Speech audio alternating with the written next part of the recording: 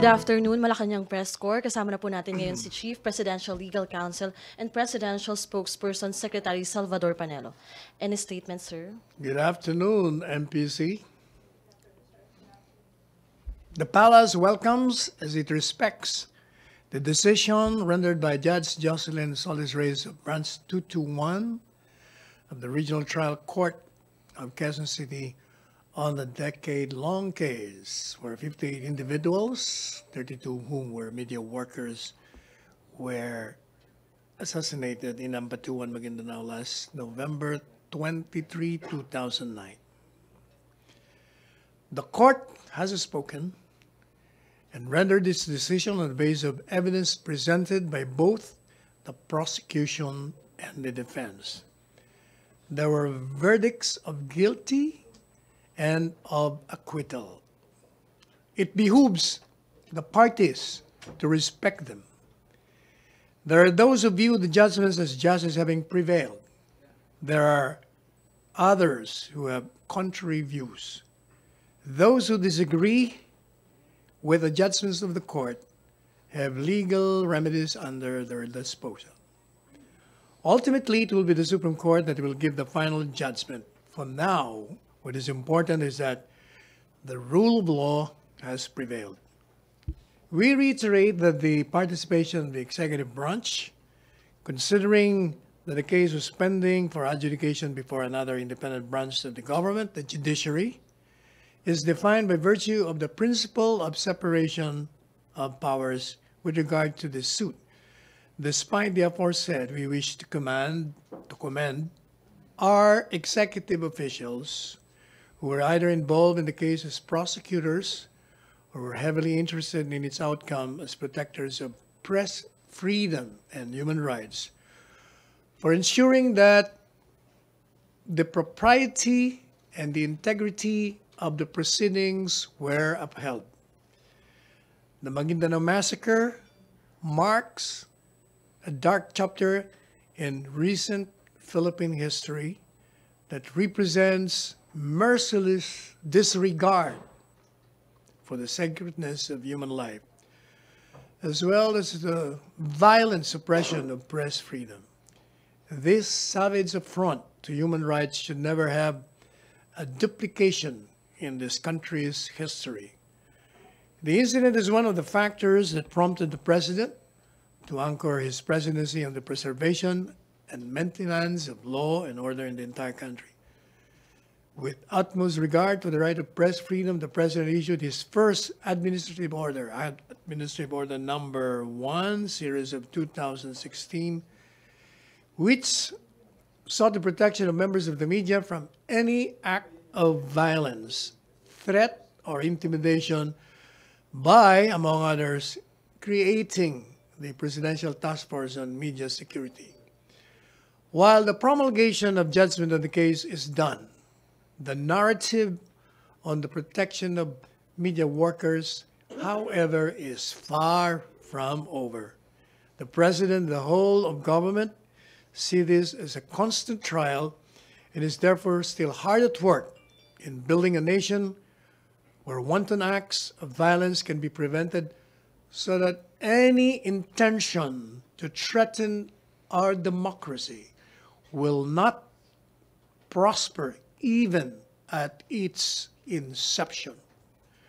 The Chief Executive assures us of his absolute obedience to the constitutional command to serve and to protect the Filipino people, even at the sacrifice of his life, liberty, and honor. Okay, question, MBC.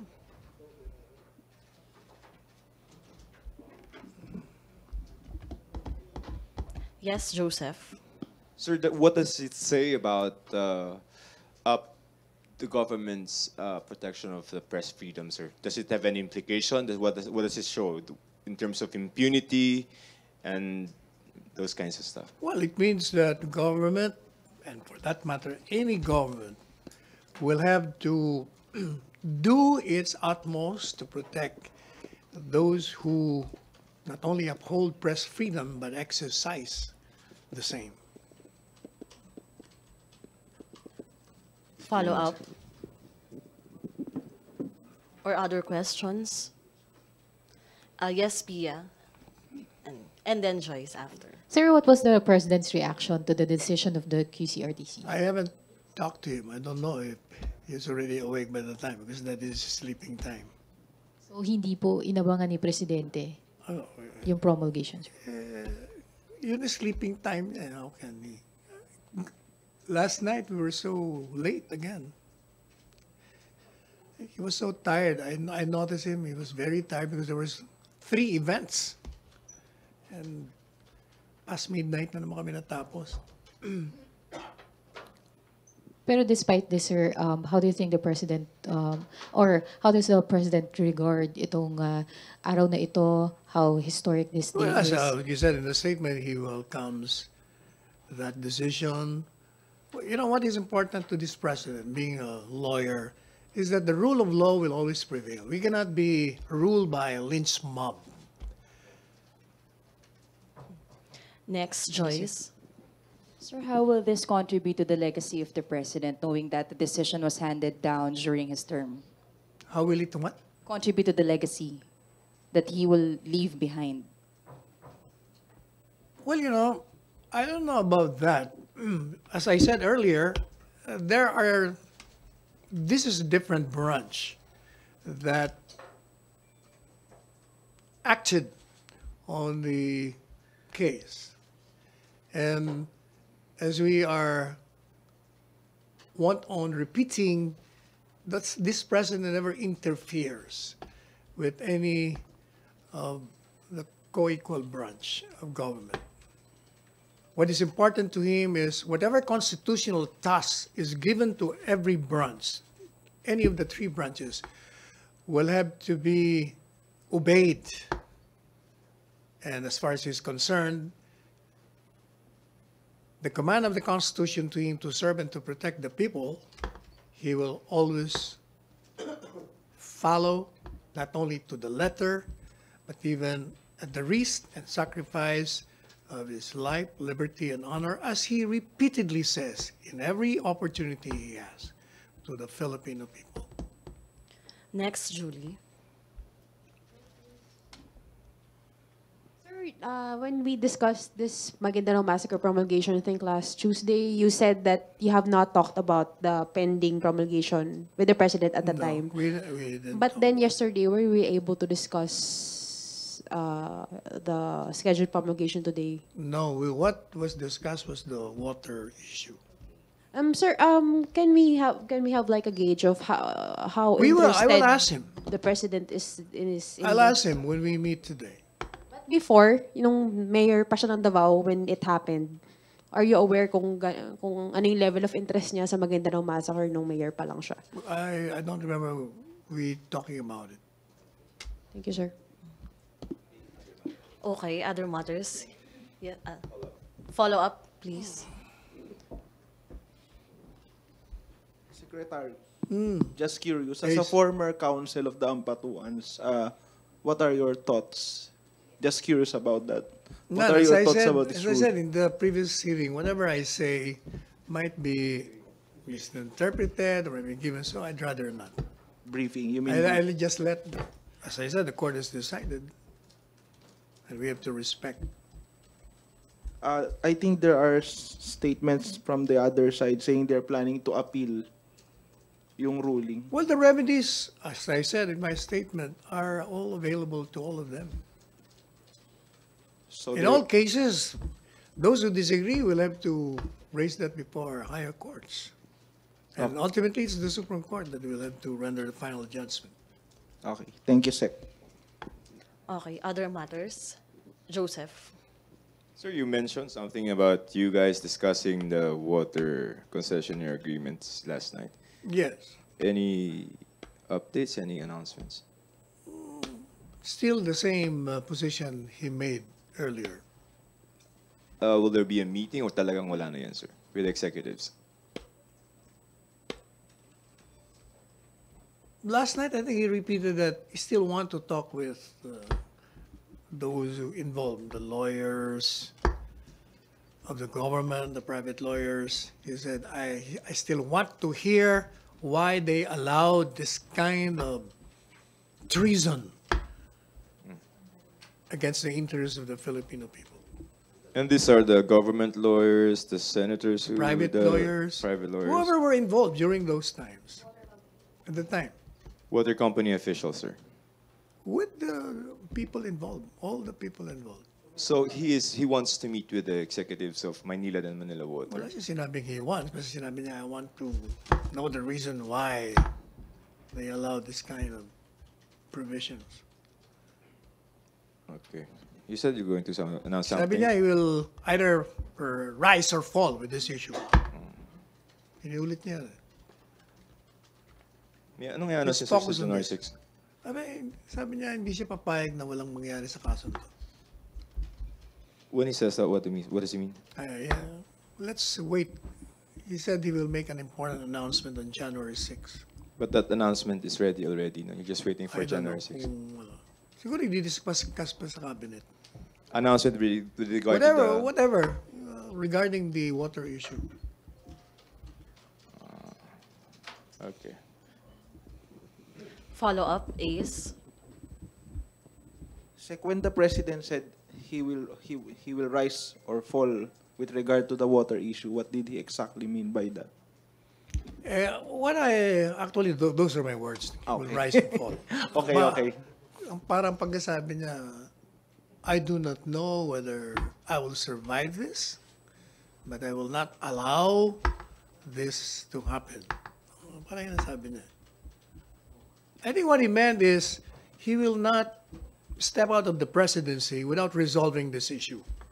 Yun ang ibig niya sabihin. Will the meeting with the company officials and state lawyers involved in the water concession deals happen before January 6? Ay, hindi ko alam. That I do not know. Kasi he plans to make an announcement on January 6, so hindi ba parang mas logical yung usapan bago yun? Hindi ko alam. I'm not sure of that. But can you give us a general picture of what he will say? At least yung, is it about Hindi, contracts? Is it I about... think you can be assured that the stand of the president remains unchanged. Kung ano yung mga sinabi niya na, yun pa rin. Will it be a major policy shift? Will it be a major policy shift or rescinding contracts or what? I will not preempt the president because I asked permission to issue, sabi niya. Wag muna. Okay. Salamat, Sec. Other questions? Yes, Pia. Sir, during the President's speech sa AFP anniversary noong Tuesday, the President lumped the New People's Army with the Abu Sayyaf group and other terrorists.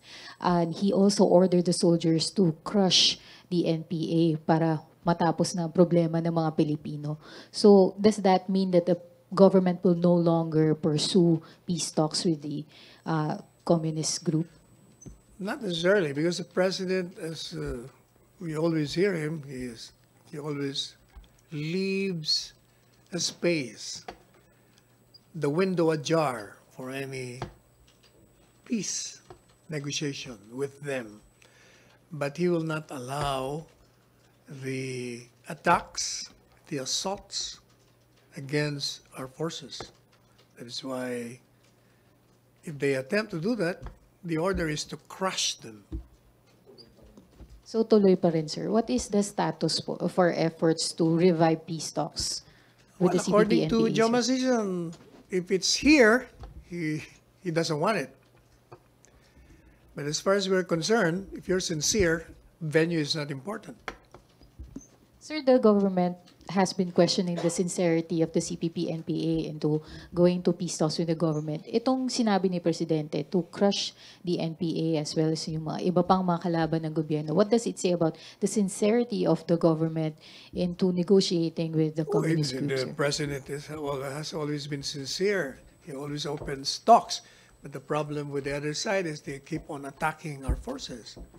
So you cannot be sitting idly and watch them terrorize or kill our own people.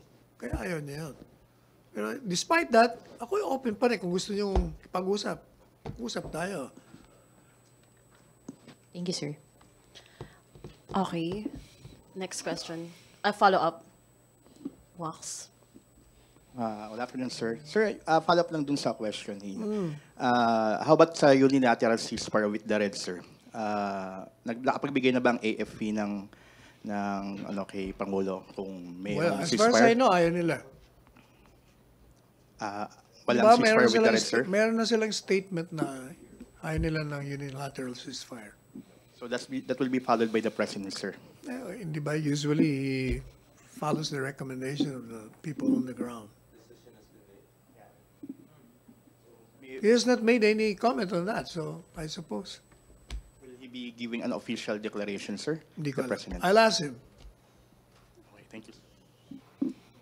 Other questions, MPC? Yes, Joyce.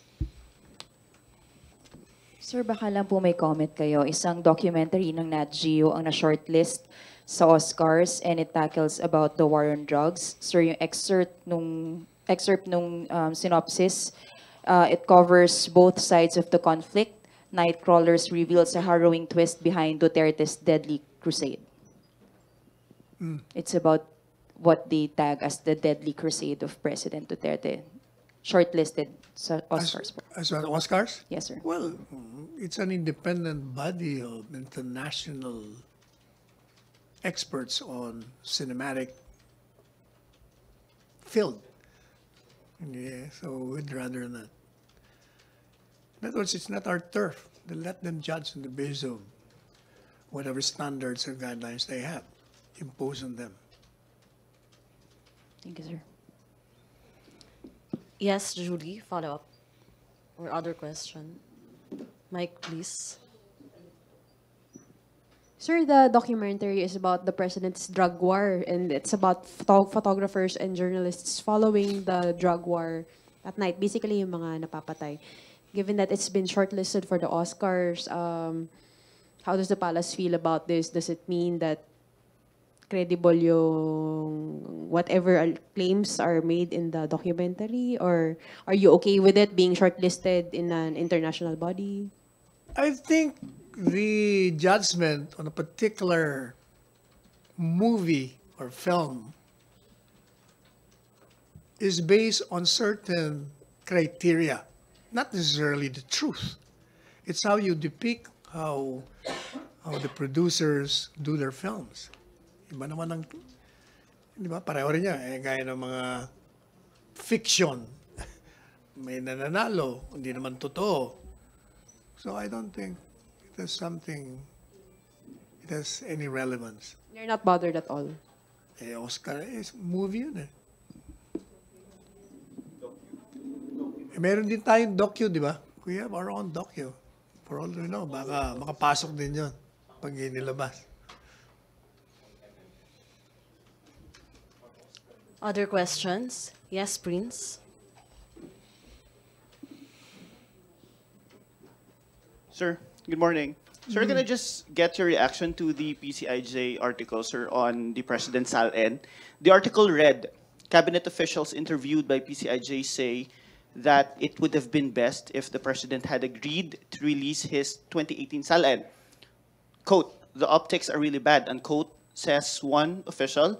Quote, the negative perception will be there that perhaps he is hiding something, unquote. The problem is napikon ata. Another official agrees that the President's refusal to release his SALN could indeed be misconstrued as giving the lie to his own FOI edict. I think that issues have been raised during the last press briefing and I've already responded to them. Sure, And I will not repeat them. Is there a need for a loyalty check, sir, on the President's I cabinet? said I will not repeat what I said. I have responded to those queries earlier. Thank you, sir. Other question? Other issue? Yes, Nestor. Secretary, may I just have your reaction? The U.S. House of Representatives has formally impeached President Donald Trump on charges that he abused the power of his office for his political advantage. In the same way that we react on any intrusion into the processes of our government, we'd rather not make any comment on that. other than saying that in the same way that impeachment in this country is decided on the basis of party affiliations, siguro ganun din sila. Thank you, sir. Follow up, other issue. Other issue. Yes. Kathy. Sir, can we get the palace's reaction on a pre-election survey showing that the Davao City Mayor Sara Duterte and President Duterte emerged as the top bets for president and vice president po for the Visayas and Mindanao voters in 2020? So ano pong... I'm not surprised. That has been done before in the city of Davao when both of them run as mayor and vice mayor. But sir, is the president willing to run again for another national post? Whether he wants to run again, that's his call. But that has been the emerging idea. Amongst people that there should be a Duterte tandem in the next presidential elections. The president is not prohibited from running as vice president. Pero sir, is the president aware of this Duterte tandem for 2020 elections? I told him last night, and he smiled. So is there a possibility na pakinggan niya yung clamor of the people to run again? If you speak of possibilities, then it's limitless. Lahat pwede lahat yan. Okay. Next question, Wax. Follow up first. Sir, pero di ba laging sinasabi ni Pangulo, pagod na siya, gusto na niya magpahinga. So, Di ba noon, ayaw din yan tumakbong presidente? so therefore, sir, even if pagod na So siya, depende siguro. If circumstances require him to run, he might. he might brush He off his might. pagod. He Ganun. might. He might. Dati na nga siyang pagod, di ba? Nung tumakbo siya, ayaw niya na eh. Ang dami niya nakareklamo eh. Sir, pwedeng pakibuo lang natin yung statement Ano? na even if he's complaining that he's tired, he's not gonna stay a minute longer. Let me put it this way. Election is very far from his mind. Running for any office is far-fetched at this time. His focus on his constitutional duty to serve and to protect the people. Until the day of his term, he will do it with passion, with dedication, and no force on earth or organizations or persons can stop or impede him from doing such tasks assigned to him by the Constitution. But even if elections are far from his mind at this point, what circumstances might push him to run for vice president with his daughter? Those are speculations, so we will not respond to speculative queries. Follow up, other issue, Wax. Sec, yung last time na tanong ka namin about yung plans ni Presidente for the holidays. Sabi niya, he will just be with his family, with his grandchildren, as he usually do.